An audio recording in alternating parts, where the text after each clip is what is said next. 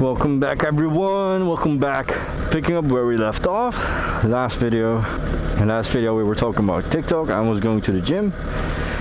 This video I'm done training, I'm going home from the gym. The idea for this video is that lane splitting is being done the safest here in Holland. I want to talk to you about how we lane split here and what the rules are, but I kind of need traffic for that to show it. So here's hoping that we have some traffic. Now, as you can see, it's not that dark, but my visor makes it seem as if it's midnight. So I'll be opening and closing my visor all the time. And this bicycle on top of the car is very sketchy. I can see it moving all about. I hope it doesn't fall on top of my head. Here's hoping that there's some traffic for me to explain it. Well, I'm not sure if there's traffic, but you know what? Let me explain it anyways. Lane splitting, here's how it's been done in the Netherlands. If we go by traffic on the highway, so we have multiple lanes, and that's where we're heading right now, the highway. We have multiple lanes.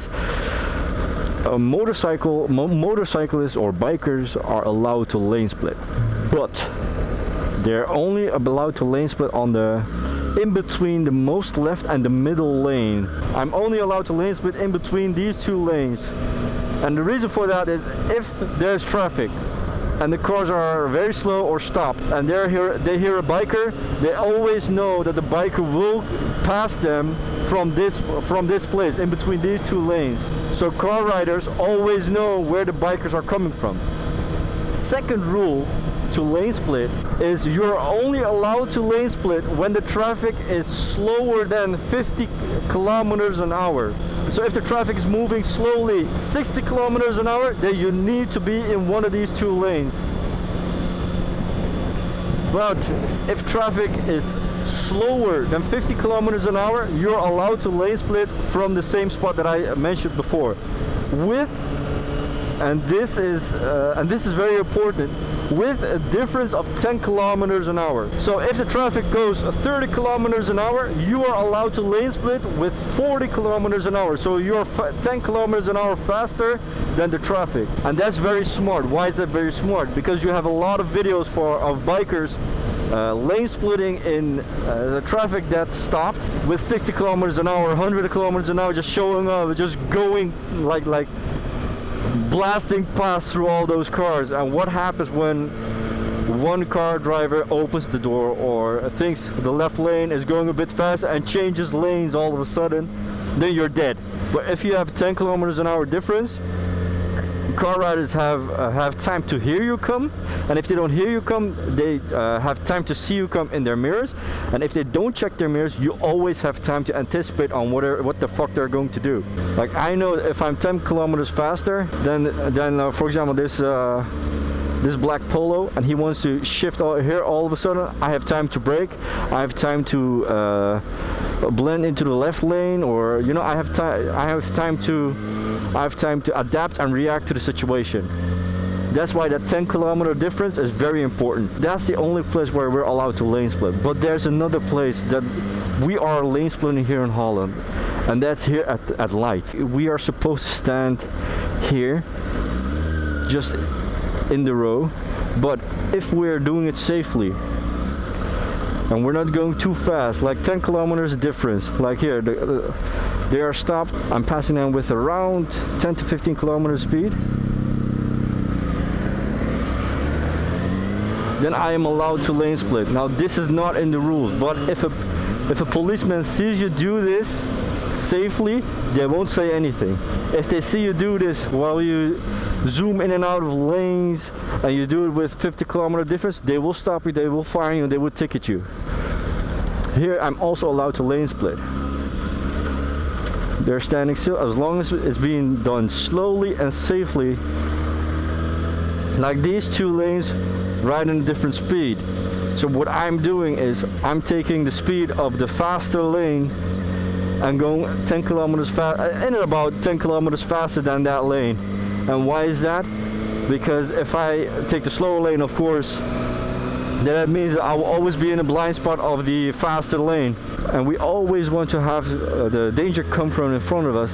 That way we can anticipate it. If we're going slow and someone behind us is going faster, then that means that we have danger approaching from behind us. We cannot see that, we cannot anticipate on that. So that's why always 10 kilometers faster. Even on normal roads, it is always suggested that a biker is riding 10 kilometers faster than the traffic around him. Like this, what I'm doing right now, this is allowed. I'm not speeding through here because we have a big truck. And you can see how much small space I have to play in. So I'm gonna be patient. I'm gonna wait until this lane passes that truck, and then I'm going back into lane splitting mode. And some car drivers are aggressive. They're like, if I'm not allowed to lane split, you're not allowed to lane split. If I need to wait, you need to wait.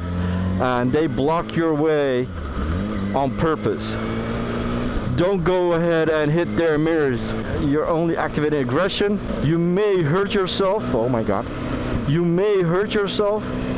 And the worst thing is if it's on the right side and you hit it with your right, you hit it with your fist, and your wrist like flips backwards.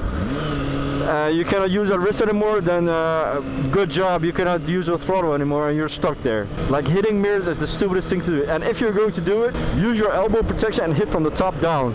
Don't hit from the back forward and break your wrist. Hit from the top down because you have your protection there. You may mess up your protection, but at least the mirror will break off. It won't flip back, it will break off.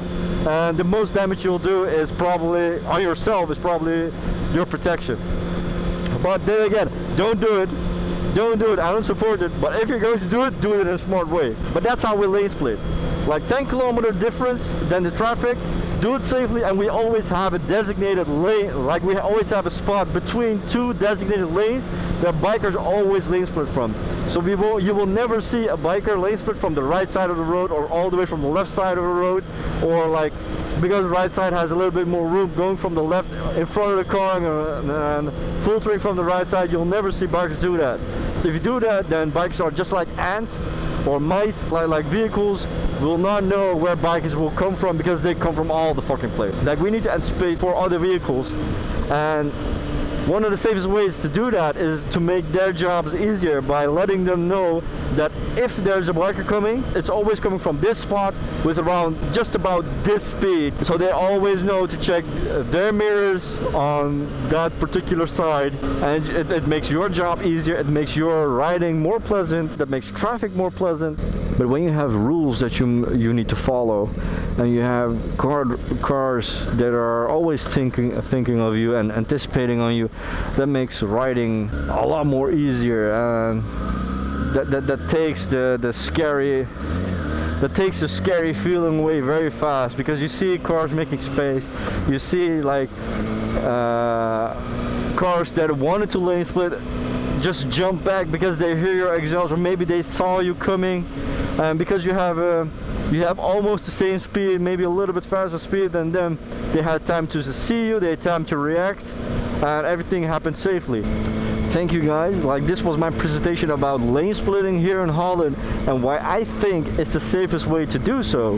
Multiple parts of America, for example, lane splitting is not legal. That's stupid. But a lot of places in America, lane splitting is legal, but the way they're doing it is also very stupid and very dangerous. Like, I can lane split here, but you don't have to. That's another thing. You don't have to lane split all the time. I have 2 cars, 3 cars maybe in front of me. We're going the same space. There's a lot of cars around me, but I can see like I have enough, like the BMW behind me has left enough room between me and him. Like, it's not because you're a biker you need to lane split. Do lane split when you think it's necessary, but when it's not necessary, you don't have to do it. You can take it easy. You can wait. Patience is good. Having patience is a good thing, man. If you don't need to do it, you don't have to do it. You can do it, but you don't have to. So again, this was my presentation. I thank you a lot. Write down in the comments below whether you agree with it or not, or write down in the comments below your own thoughts on how the rules should be, or how lane splitting should be done. Don't forget to like, comment, and subscribe. Follow me on social media, and I will see you, my good sir or ma'am, in the next video. See ya.